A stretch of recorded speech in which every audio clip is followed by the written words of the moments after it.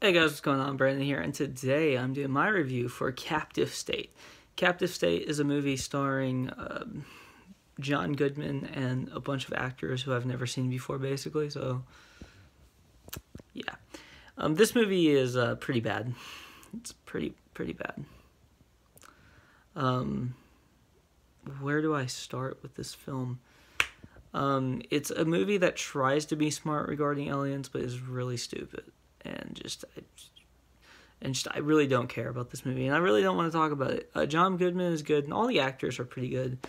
Machine Gun Kelly is in this movie, and I mean, I'm not a big fan of his music, and I don't really think he does a very good job in this movie.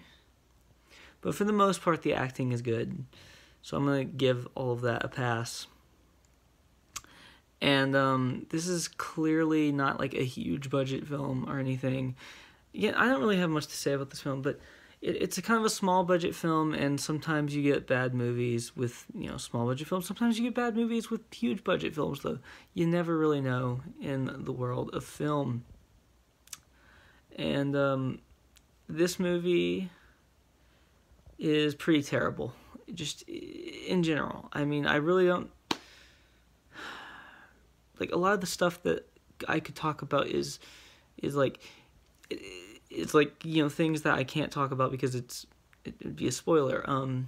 But in the opening scene, I think, was pretty good.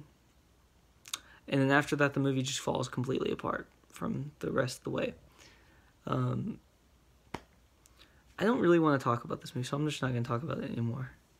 I'm going to give this movie a 3 out of 10, so yeah. That's really all I have to say.